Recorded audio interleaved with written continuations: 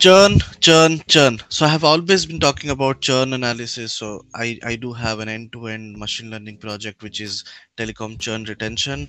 Apart from that, I also have a very good EDA session on churn analysis. In one of my very previous videos, 6 months, 7 months back, I was giving an end-to-end session on Power BI. Again, in that, I showed you how to create a churn analysis dashboard, which was very similar to this. But today's topic is again going to be on churn analysis, but it's going to be especially for the Power BI report.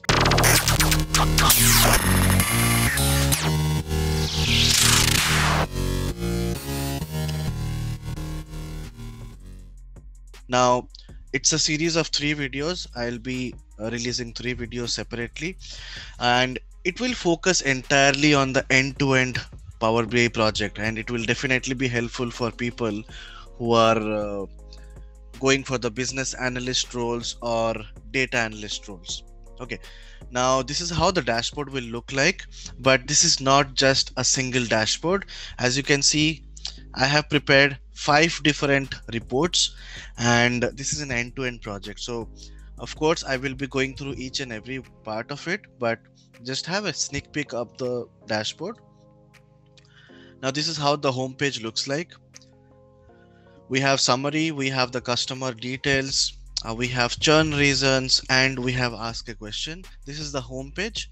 It looks like a website. This is how I have been created. I have created this. I'll also show you from the app.powerbi.com, and then you can look at the summary. Summary basically gives you an entire picture of the entire customer population and the churner profiles. So it gives you an idea. Okay, this is how the entire population data looks like, and this is how the churner profile looks like. So by looking at the data itself, you will be able to point out, okay, these are the differences. And then I have another report or another dashboard for customer details, which will have individual customer details. I have a slicer here. As you can see, I can select the customer IDs, and then based on the customer IDs, all the details will be shown. Let's say, okay, somehow this ask a question came. Okay, so we have personal details, other details, and phone services. What's the contract type, what's the payment method, what's the total charges, what is the churn index score. That means 34% chances are that this customer might churn, right? And of course we have used some machine learning predictive model building. I'll talk about that. And then this basically tells you that what is the risk level of this particular customer. Is it low risky, is it high risky, and all those things. Then I have churn reasons, which will give an entire picture about the churner profiles. Like we have 2057 risk customers. The average risk score is 26.57 of the entire population. The total charges of the entire population is 16 million, but 2.42 million is at stake for the company because these are the risky customers. And our main aim is to retain them so that this money can be, you can secure this money. And this is how the bar graph looks like. 3,400 something non-risky customers, we don't have to worry about them. Low risky, risky, and high risky. Of course, once we identify this category, we can then take a next step to recommend them some offers. So let's see. And this is how the average total charges looks like, and very like 0.4k and 1.6k total charges is at stake. And ask a question dashboard is there to ask a particular question. This is I haven't designed this report. This is an inbuilt functionality of Power BI, and even I haven't framed these questions. These questions are automatically done. Okay, I have just used a background, and I have used an ask a question visualization. So what it does is, if you just click on any question, let's say I click on this, and it gives you an output like, okay, so what is the percentage of churn? So probably 17.76% people who are having 0 to 20 tenure length might churn. Now this is how it looks like. Now I have divided this video into multiple parts. It's going to be a video for almost three parts. The first part is going to be on the business understanding, because when I release any project, I don't release just the code part or the model building part, because this is one of the most common mistake which a candidate does, is that they just directly take the code and just copy paste it and write it in the resumes. So well, that's fine to some extent, but some of the drawbacks in this process is uh, just 1 second, just want to check. Okay, everything is fine. So the only drawback in this process is that they don't understand what's the business problem. They don't understand I mean what's the exact impact of the problem, how businesses are going to be impacted, how they are going to be benefited from the output of it. So the first video of this series will be of this churn analysis Power BI end-to-end project series will be on business understanding. We will explain what the use case is all about. The second part is going to be EDA. Now, as we already know that EDA is nothing but exploratory data analysis, getting data insights. Now, EDA can be done in multiple ways. It can be done in Python, it can be done in Power BI, it can be done in Excel. But as this is a Power BI related thing, we will do everything in Power BI. But in case if your interest level is on the Python part, it's okay. I mean, anybody can do EDA in any of the tech stacks they like to. If they are more comfortable on Excel, they can do it on Excel.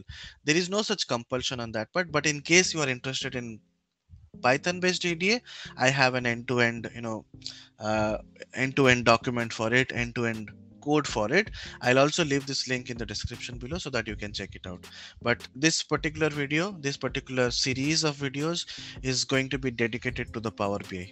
Okay, so let's get started. The first topic is going to be business understanding. Second part I will release for EDA in Power BI, and the third part will be the dashboard, where I will explain how I have created the dashboard. Of course, I cannot create the dashboard immediately in front of you guys, but I'll tell you how I have created. So let's get quickly started on this telco retention.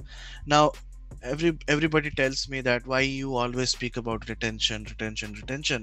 It's one of the most common topics. Now, even though it's one of the most common topics, many people know about it, what exactly it is, but many people fail to explain the details, why and what of this particular business problem. So of course I do have more videos coming in. Honestly speaking, I'm working hard. There is a video on hate crime in USA.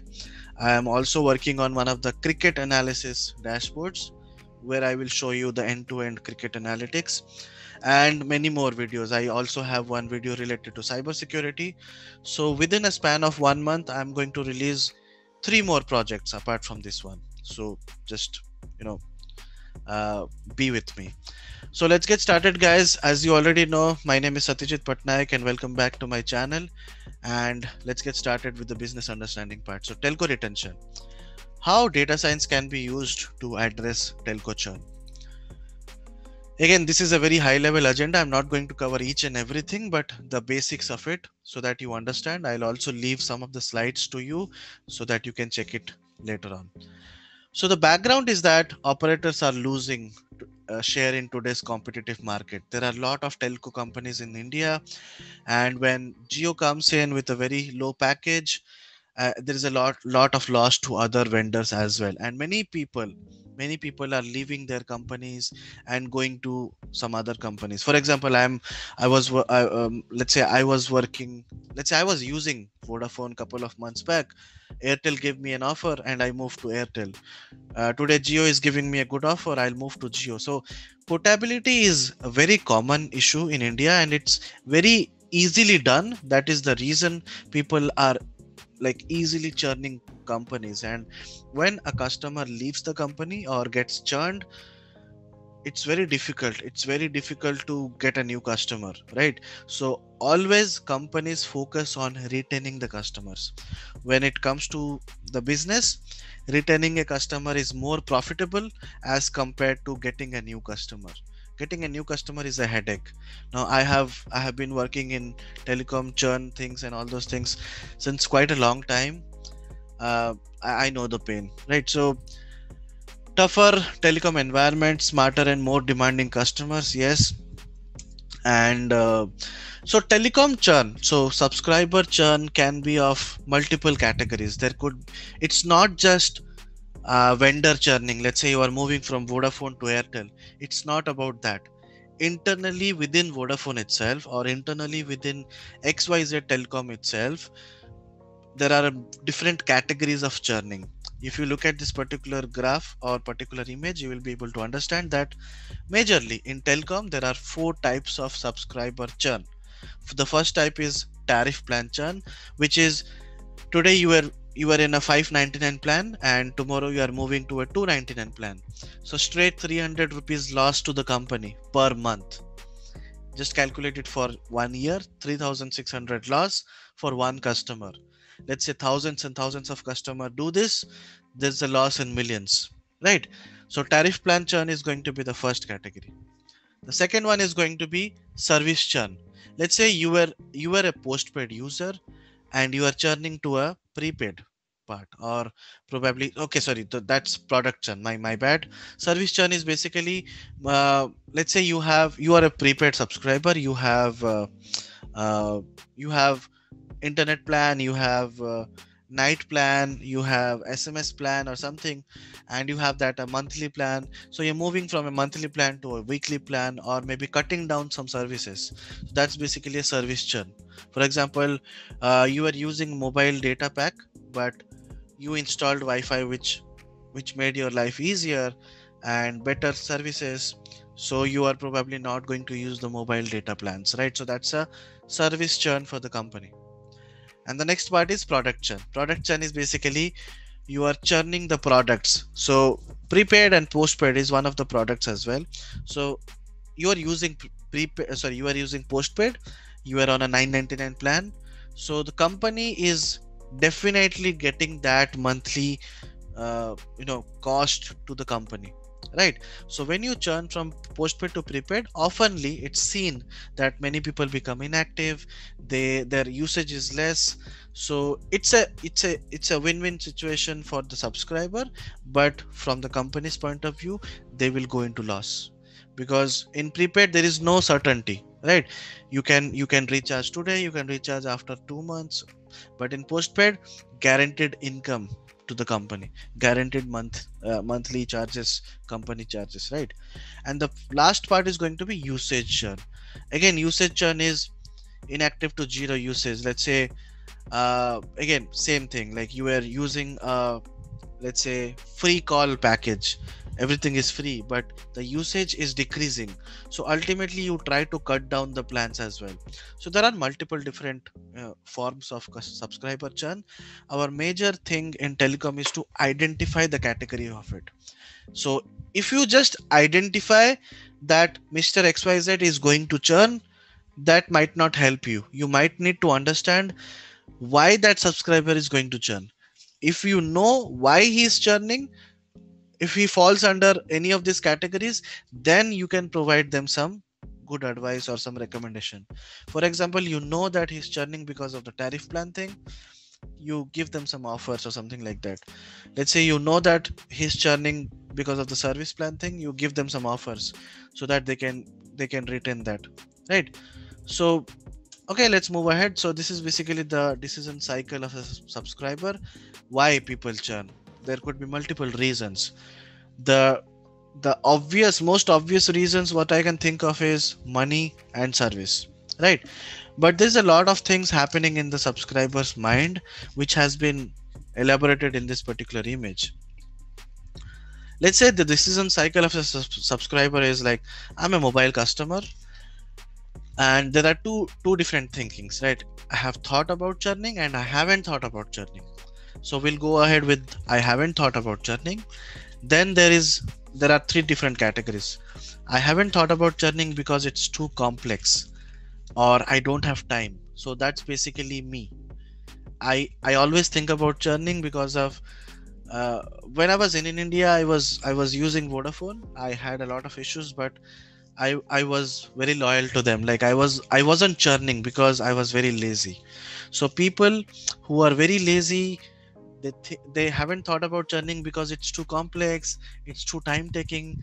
कौन जाएगा वहां पे करने के लिए and all these things. It's a headache. Let's just move ahead. I'm fine paying 599. So that kind of customers are inert subscribers. The second one is I haven't thought about churning because my operator is the best. So that is basically my father. My father has been using BSNL since quite a long time and is very happy with it. For him, even if Jio comes in 49 rupees plan unlimited, still he will be sticking to BSNL because he's very loyal and he is a BSNL user since long time, and that kind of customers are unconditionally loyal. The third category is I haven't thought about churning because I am stuck with a contract. Now, obviously, this doesn't happen in India, if I believe correctly, but outside India, many telco companies, they sell reduced prices for a contract period. For example, 12 months, 24 months, 36 months. For example, $100 monthly plan, but if you take a 12 months contract, it becomes $800. So which is like under $70 a month. And if you take it for 24 months, it could be like $1,400, which is 1400 means under $60 a month, right? So people usually go for it, and they are locked in any contract and they are not able to move. These kind of customers are locked in customers. The second category will be I have thought about churning and I am not locked in any contract. So again, I have thought about churning, I don't have any contract, but I have decided to stay. So I'm thinking to churn. I don't have any contract, but it's okay. Let's continue. Let's see what Vodafone brings in. I'm just hoping that tomorrow everything will be all right. So these type of customers are conditionally loyal. So they can be converted easily. Let's say Airtel tries to use some technique and try to approach them. This type of customers could fall, right? And the second one is I don't have any contract. I have thought about churning and I have decided to leave for sure. So these are your risky customers. And again, the three different categories are because I found a better offer, conditionally churner. That means they are never happy with any kind of services. Today Vodafone, tomorrow Airtel, next day if Jio gives them a good offer, they will move to Jio. These are conditional churners. Because my needs have changed, these are lifestyle migrators. Again, same category. Their needs can change anytime and they are not loyal at all. Because I'm not satisfied. Now these are basically the actual customers who are not satisfied because of services, because of some other reasons. So we can focus on the unsatisfied churners as well. So these two, number 2 and number 3, are very difficult to convert. Number 1, yes, they are loyal, so you have to be also providing some offers and all those things in a regular basis to retain them.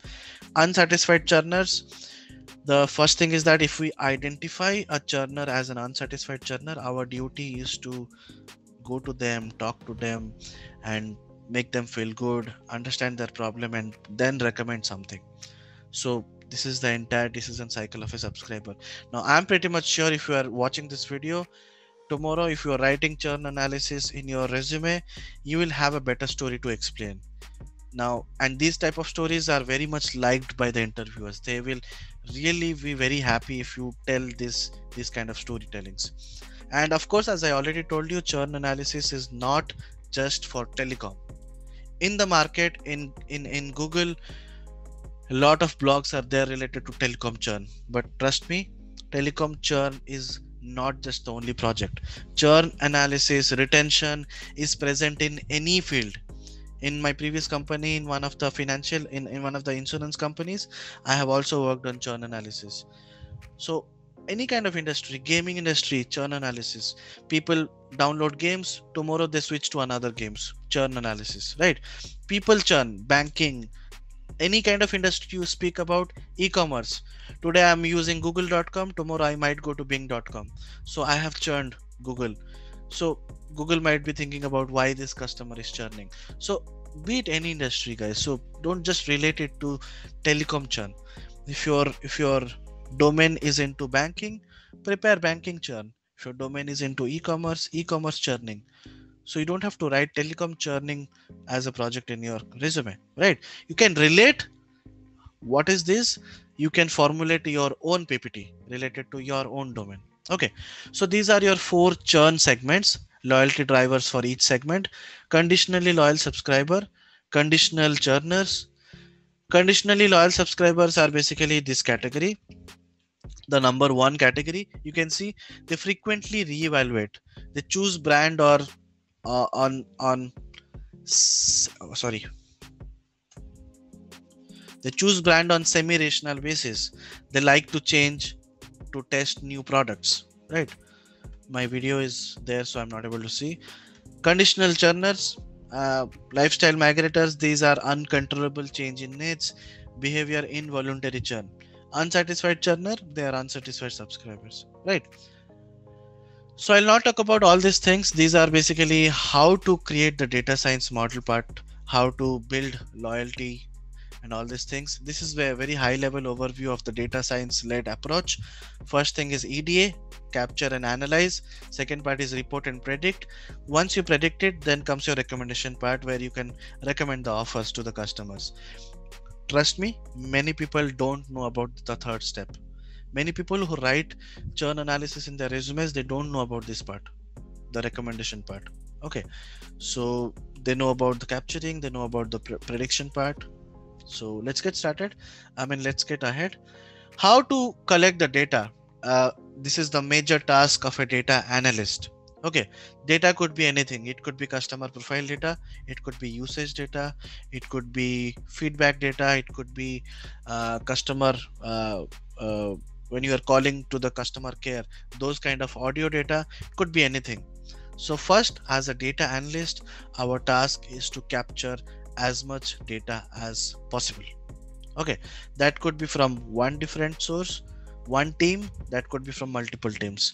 But when it comes to industries, you might be able to answer better, because it all depends. In MNCs, multiple teams own multiple databases. Let's say team X is the owner of customer details, team Y is the details of customer recharge details, team C is the owner of the customer service related queries details. So you have to talk to them and grab inputs, grab data, and then comes your unstructured to structured data formatting, data cleaning, and all these things. Okay, that's part of your EDA. Same goes with the business analyst as well, but business analysts are more focused towards the business understanding. Okay, capture, analyze, I'll not talk about these things. Again, building a predictive churn model. Building a churn model is not the aim of this particular series. I'm not going to explain you how to create a predictive model, how to create a churn model. If you are looking for churn model, just search for end-to-end machine learning project Satyajit. You will get a related data to this. Like, I have a end-to-end Python based model part. Okay, you go for that. But this is a Power BI thing, so I'm not going to explain the model building part. Like, I'll explain, but very high level. So this is all about this PPT is a lot. It speaks about a lot of things, but for the Power BI part, I think that's more than enough business understanding and all those things. So that's it for today's video, guys. That's it for this part, and next part will be on the EDA, and of course the third part will be on the dashboard. So stay tuned and watch out my channel for the latest videos. Please subscribe the channel and hit the bell icon for getting the notifications earlier, and please like and share the video. Thank you.